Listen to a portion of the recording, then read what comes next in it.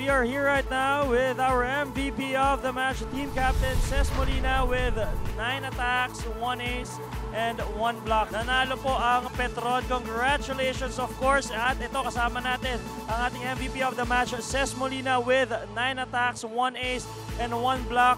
Ces, your team, you guys were very different today. Napakaganda ng pinakita nyo. You made it look easy, straight sets. Paano nyo ginawa yun over the defending champions?